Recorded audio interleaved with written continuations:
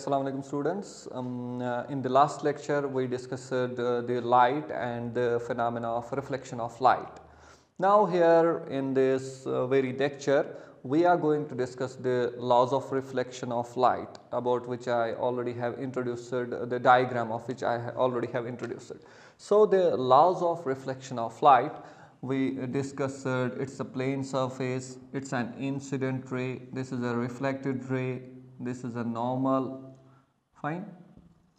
Now the first law of reflection states, first law of reflection of light states that the angle between the incident ray and the normal, that is angle of incidence, angle of incidence. The angle between the incident ray and the normal, that is angle of incidence, is always equal to the angle made by a reflected ray with the normal, that is angle of reflection. So in simple terms, the law is the angle of reflection is always equal to the angle of incidence. That is, angle made by the incident ray with the normal will always be equal to the angle made by the reflected ray with the normal. So we can write the statement of the law here as the angle of incidence, angle of reflection is always equal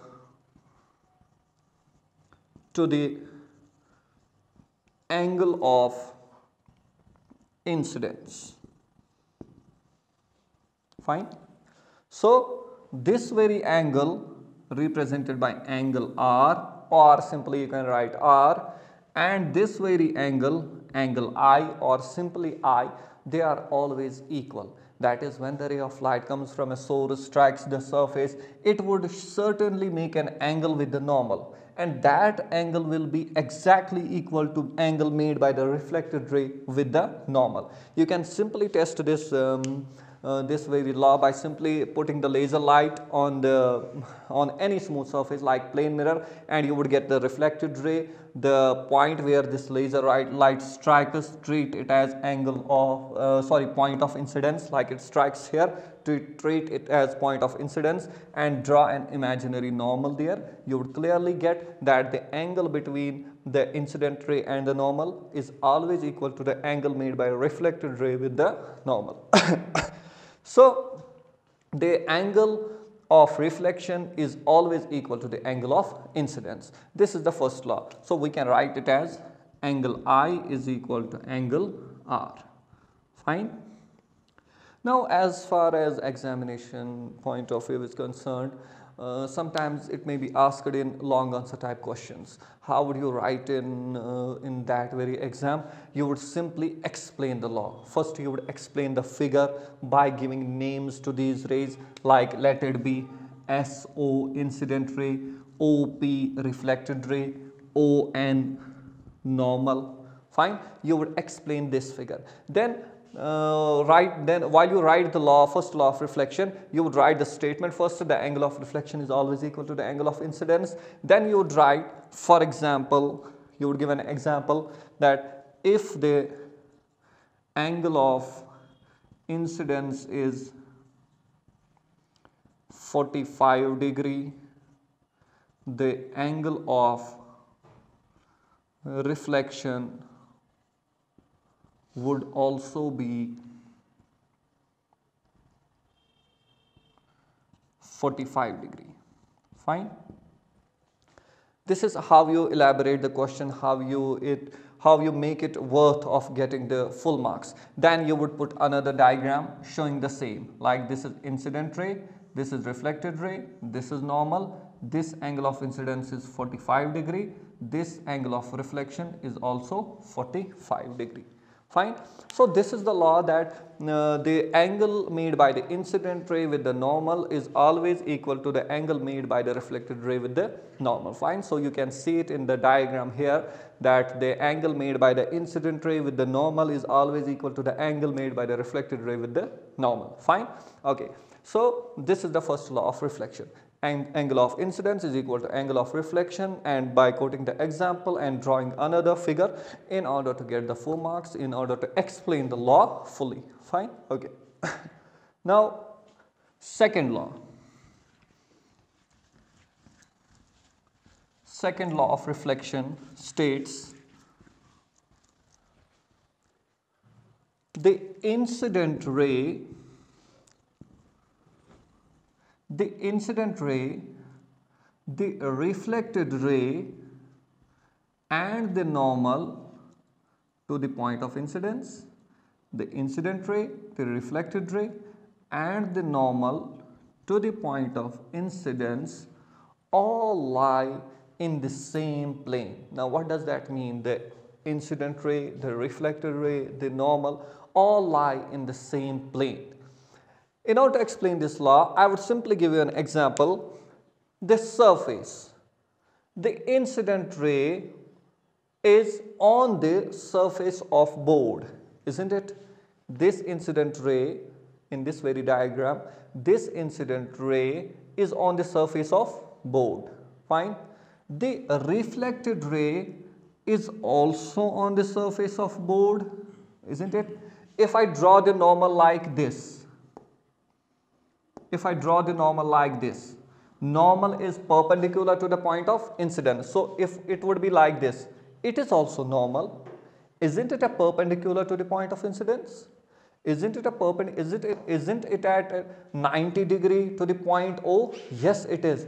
But this surface, this normal has occupied, it is this surface. It is this surface in air.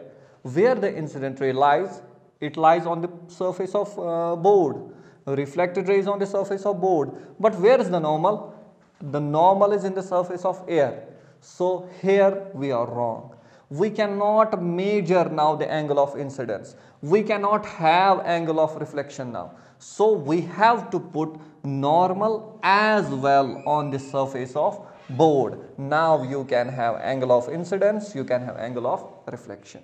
Are you getting it? So simply, if the incident ray lies in any surface, it lies in this surface, the reflected ray should also be in this surface and the normal should also be there in this surface. Fine. So the incident ray, the reflected ray and the normal to the point of incidence all lie in the same plane. So I would write the law.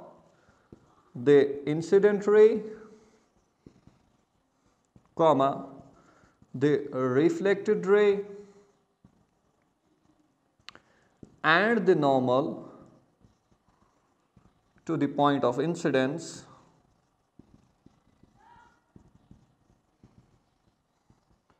all lie in the same plane. All lie in the same plane. Here the plane is board.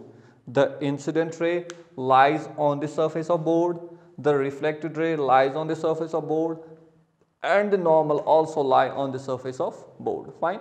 Now, you have drawn this diagram on your respective notebooks.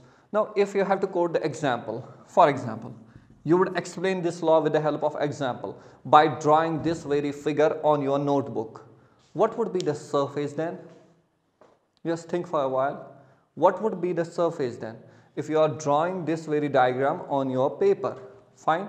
So, what would be the plane? The incident ray would be on the plane of paper, the reflected ray would be on the plane of paper, and the normal would also be on the plane of paper. So I hope you now got what the plane is. We are talking about the surface here. The surface on which the incident ray lies, the reflected ray should also lie on the same surface and the normal should also be there on the same surface. So you can write the example by drawing the figure like this.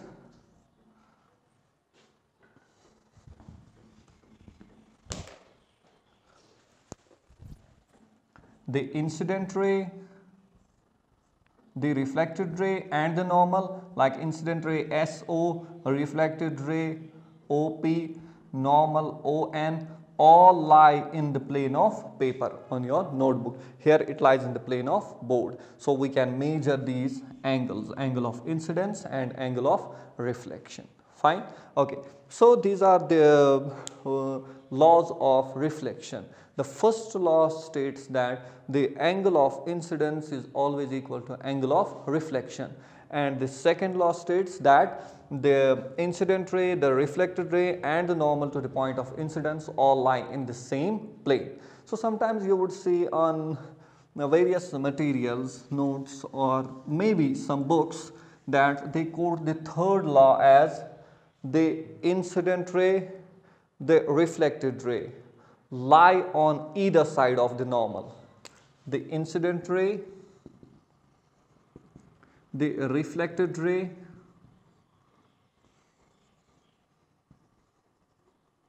lie on either side of normal. You can add it as the subtopic, the after stating second law of reflection, but it's better not to add it as third law of reflection. So the incident ray, this ray, reflected ray and the normal lie on either side of the normal. Fine, lie on either side of the normal. The incidental ray lies on the one side and the reflected ray lies on the other side of the normal. Why I said that don't it as the third law? Because here we have an exception, and it's very important to note. When the ray of light is incident on the mirror, when the ray of light is incident on the mirror in such a way, this is like normal, this is the incident ray. When the ray of light is incident on the mirror in such a way that it coincides with the normal, or it is perpendicular to the mirror, it's making an angle of 90 degree with the mirror, isn't it? It's making an angle of 0 or 180 with the normal, isn't it? So you can state in both ways. If the ray of light is incident on the mirror in such a way that it coincides with the normal, or it is incident on the mirror at 90 degrees, the reflected ray follows the same path. The reflected ray retraces its path. That is where from the incident ray had come, the reflected ray also goes back on the same path. So all the three, the incident ray, the reflected ray and the normal. The incident ray, the reflected ray and the normal, though they lie in the same plane, but they coincide. All the three coincides. There is nothing like the incident ray is on one side of the normal, as I stated before that. The reflected ray is on other side of the normal. Fine, like this. This is incident ray, this is reflected ray. Fine. The incident ray is on one side of the normal and the reflected ray is on the other side of the normal. Here we see the reflection occurs. The incident ray coincides with the normal, the reflected ray also coincides with the normal. So here the angle of incidence is, what is angle of incidence? Angle made by incident ray with the normal. The angle of incidence here is angle made by incident ray with the normal. It is either 0 or 180 degree. So angle of reflection would also be 0. Got it? So we can say in most of the cases that the incident ray and the reflected ray lie on either side of the normal, but there is a special case. It's a special case that if the incident ray strikes the mirror in such a way that it is perpendicular to the mirror, here it is perpendicular to the mirror, it coincides with the normal, it makes an angle of 0, it makes an angle of 0 degree with the normal, it makes an angle of 90 degree with the mirror, 90 degree with the mirror, 0 with the normal. So the reflected ray also goes back through the same path, making an angle of 0 degree with the normal or 90 degree with the mirror. Fine. So that's why I said that don't treat it as third law that incident ray, reflected ray lie on either side of the normal. It's a statement, but here we have a special case about it, that incident ray, reflected ray and the normal, they coincide. They coincide only in one condition, when the incident ray coincides with the normal. Fine. Okay, we can draw the same diagram like this.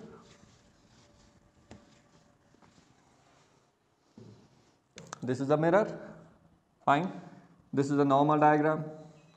Here it is normal, it's incident ray, it's a reflected ray. Fine.